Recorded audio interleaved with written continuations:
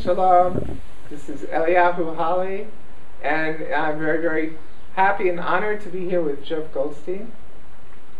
Jeff is a friend for many, many years, and he's an amazing healer. He's done great healing with me, and an amazing teacher, and a man of great peace who brings peace just by his very vibration wherever Jeff goes. It's quite amazing. I can talk about myself. Wherever he goes, I mean, when he comes by, I just feel myself relaxing and my vibration becoming more quiet and peaceful. So hi Jeff, how are you today? Good, I'm doing very well, thank you. Thanks for what you just said. It honors me. It's absolutely true. And I can't say that about many people I know. Very few. Anyway, so believe it or not, friends, Jeff is 59 years old. He just told me that today. I'm a little bit in shock. But anyway, I always like to begin at the beginning. So, to ask people about their spiritual path and how they found their way. And what about you, Jeff? Where did you grow up, and what kind of environment do you come from, and stuff like that? Well, I grew up in Long Island, New York, and I was very fortunate to grow up about a 3 or 4 minute walk away from a big lake that had a large nature reserve around it. And I would spend as much time as I could there. I would go in after school, and I would wander around into the swamplands there. I had special shoes that I just would use there, and just wander around, and there were fish and bird life, and I would climb trees. So I spent a lot of my time in nature, and being in nature there, I started to realize that there's another reality that's present, and now I call that the spiritual reality. And at the time I wasn't quite sure, and I realized that the nature spirits are speaking, and the spirits in general are speaking very strongly in this place because it was a pure place. So that's really one of the beginnings for me. After a few years, I discovered transcendental meditation and TM, and I started that, and that led me into doing many other things, including yoga. And then I met a group called the Emmisaries of Light, and I learned a method called attunement, which is really, it's similar to a healing method, and it's the base of what I do for healing now.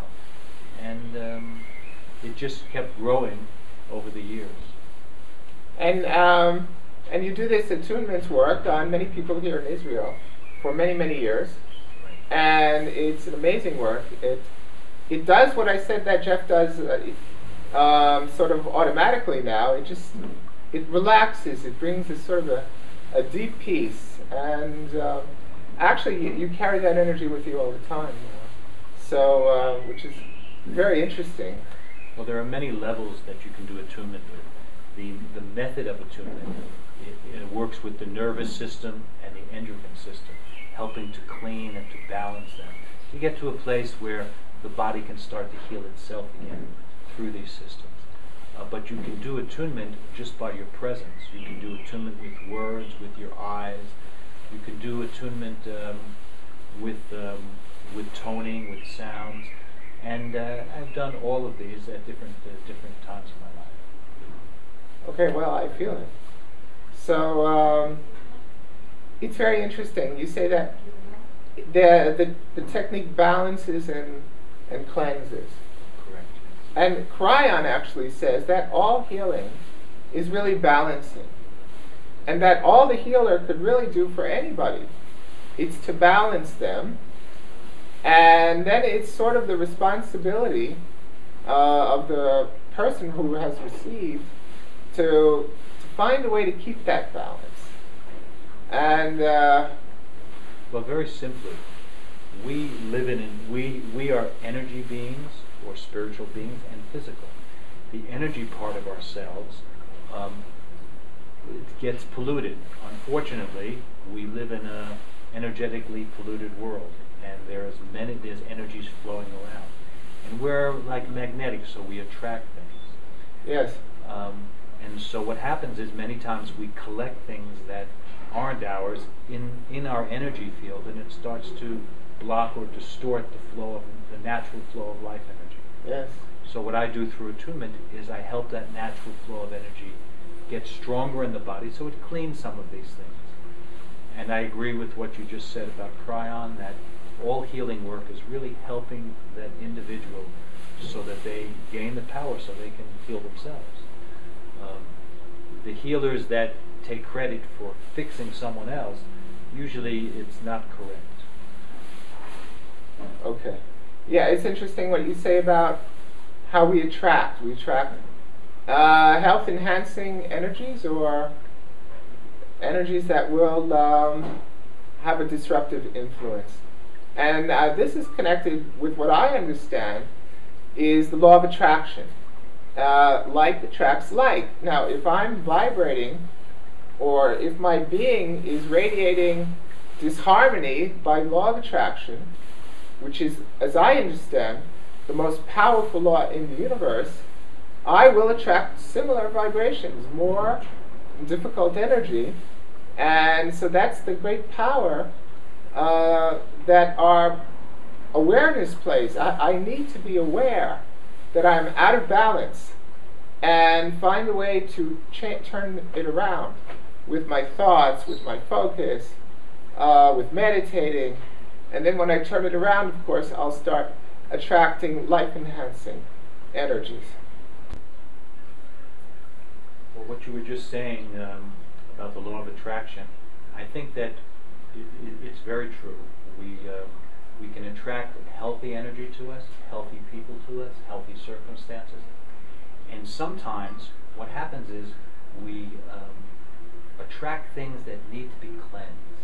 And this takes me to another level of my work that I do, my spiritual peace work. Here in Jerusalem, Israel, where we live, there's a tremendous amount of interest and activities in developing spiritual peace. And I've been involved with many of these people and many of the organizations. And sometimes what happens is there are energies that are not clean or distorting the overall peace of a city or a circumstance of a group. And those energies, they start to come to us, and when we don't claim them to ourselves, we allow them to dissipate, we allow them to heal. So in a sense, we offer an opportunity for the world to get a little bit stronger, for peace to get a little bit more flowing once we're cleansing these energies. So you're talking about transmutation.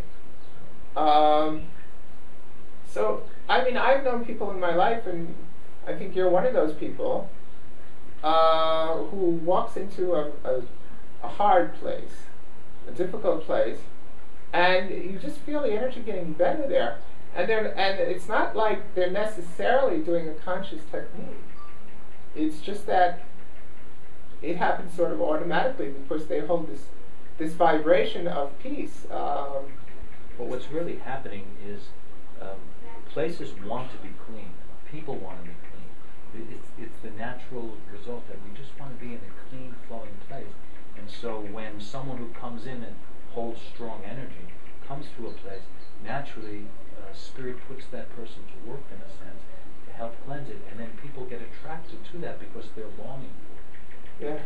And that goes not just to individuals, it also goes to group consciousness, which is more difficult, but this is part of the spiritual peace work I spoke about. I find the phrase spiritual peace work interesting, because you have people here, a lot of people up here, who will define themselves as peace workers, and but I think I understand the idea that it needs to be spiritual peace work, because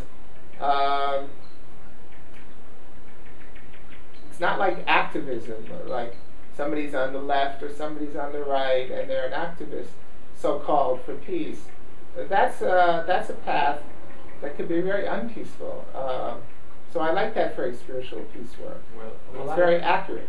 Well, I call it, I make a distinction between spiritual peace work and political peace work. Indeed.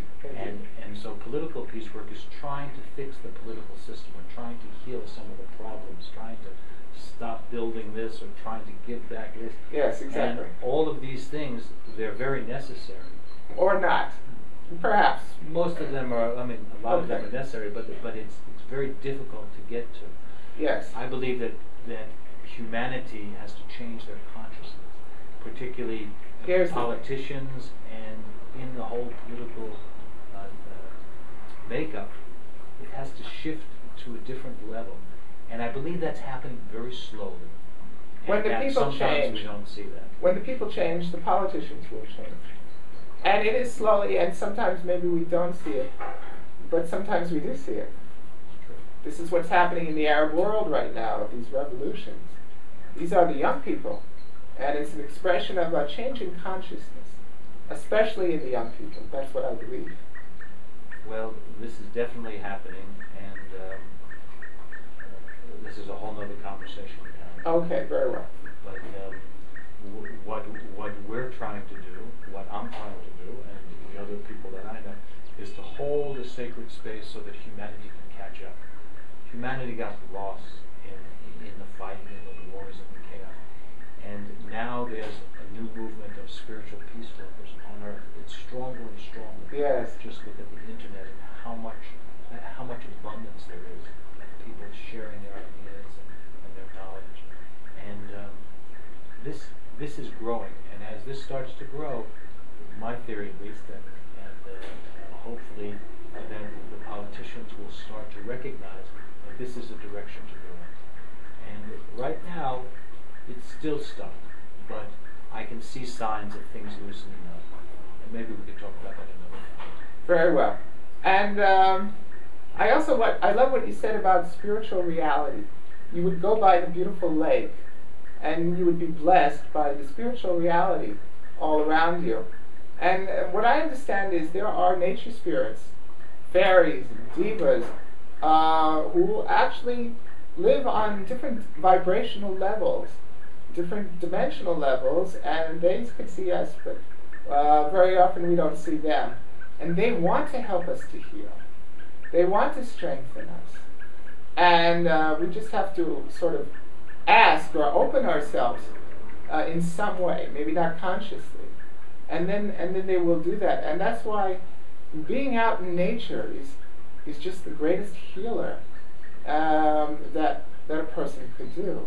And this is very much what you're about, Jeff. I know Jeff, by the park, he lives near the Jerusalem forest. He spends a lot of time, energy, and loving energy in helping the trees of the Jerusalem forest. What do you do and why do you do it, Jeff? Well, I've been doing a project since, I guess, for about a year now, of trimming some of the almond trees and the olive trees. Many of these trees haven't been taken care of in 10, 20, 30, 40 years. And they just are filled with vines and dead branches. And I've been hiking there for a long time. And one day a friend of mine was trimmed a tree, and it looked really nice, and we spoke about it. And then all of a sudden I realized, well, maybe I'll try it. And so I started trimming some almond trees, and it was excellent. It's hard work. It's good work. And then I started to trim more and more, and eventually I finished the almond trees on this hill that I go to. And then I started working with the olive trees. Olive trees are much more difficult because some of them have a lot of what they call suckers or branches that are coming from the bottom. Mm-hmm. And anyway, I've been working on it, and I look at this as like an analogy for peace. Yeah. Like creating peace and using the trees as an analogy, because an almond tree is a symbol of peace, and if it's not been taken care of in 30, 40, they haven't been taken care of in so long. So what happens is it's a great symbol for it, and you start to see that like peace is stuck. No one's trimming off the dead branches. And so I've done a little work with this, and or not so little, I think, not so little. No, I've done that, and I've also did a couple of my own personal videos and writing about it, taping it, but I haven't done anything with that yet. It's a big project. So, and right now is not the season. We're in June now, so it's not the season to trim. But one of the things I would say is that the almond trees, when I went back in the spring, it was amazing. The flowers were just amazing, and the trees look so nice and pretty. What they want is our love. They know if they're being loved or not.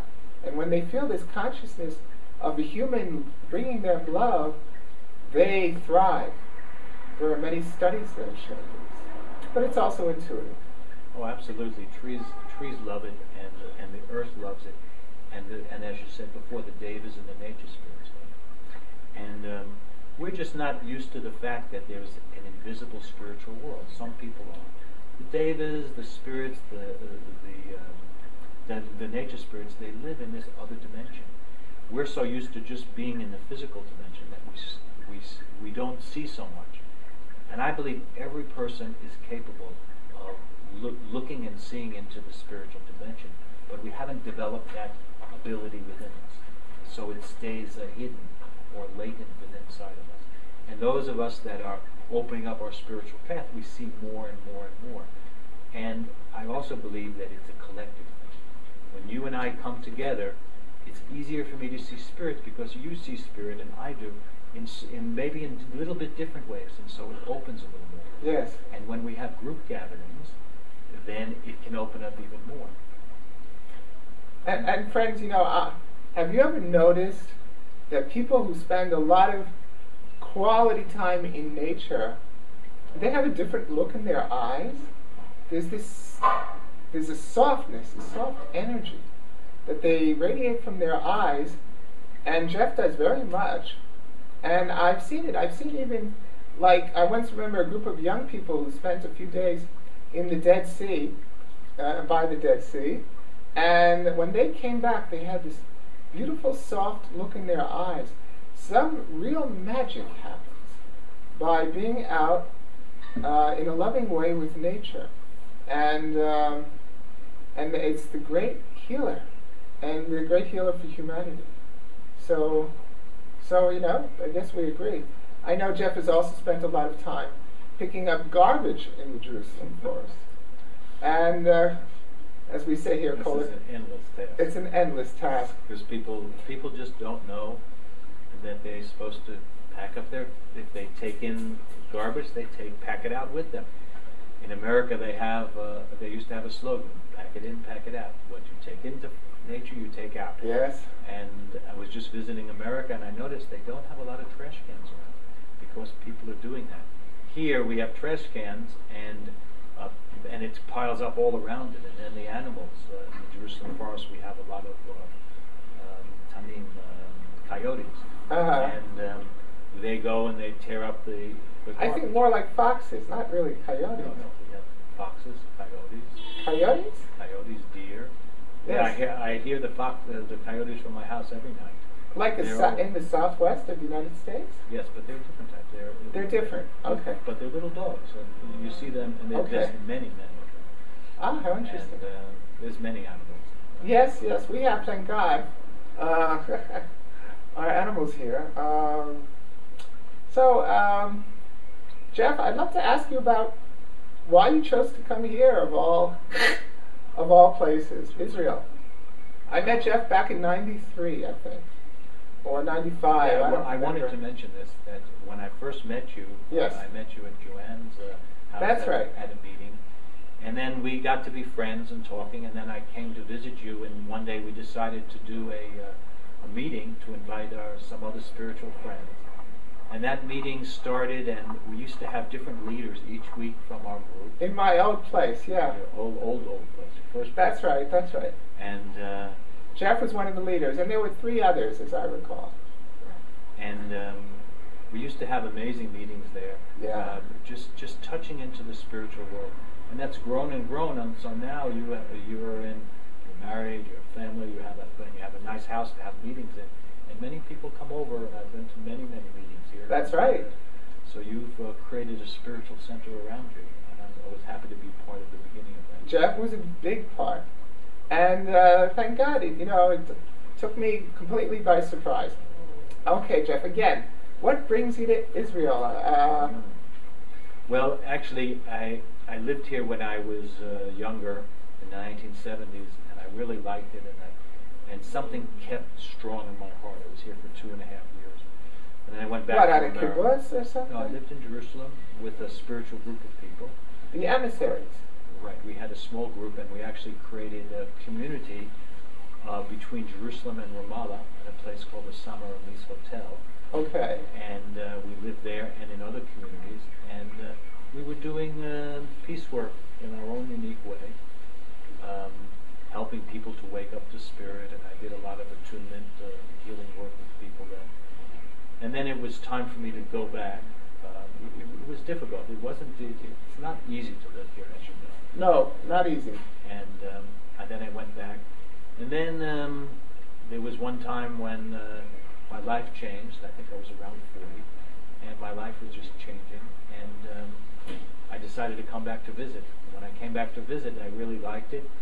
And then I met my wife, and I just stayed here. But to really answer your question, why I came here is because I'm into earth energy, spiritual earth energy, as we've been speaking about, and healing and working with the earth. And so I do a lot of work with sending energy to the earth and blessing and cleansing patterns that are stuck inside the earth. And so I started to do this, and I found that Jerusalem really needed it. You bet. So I've lived my whole existence in Israel, in Jerusalem. And I'm fortunate now to live like a 2-minute walk from the Jerusalem forest, and then I have many mystical places there to go to. And I also have been doing some tours with people, spiritual, mystical tours. And this is another avenue that's opening up for me. Your faith, as we say, beautiful. And Jeff is a father of 2 beautiful little girls who are getting bigger all the time. I can't believe he's 59, but it's this way of life.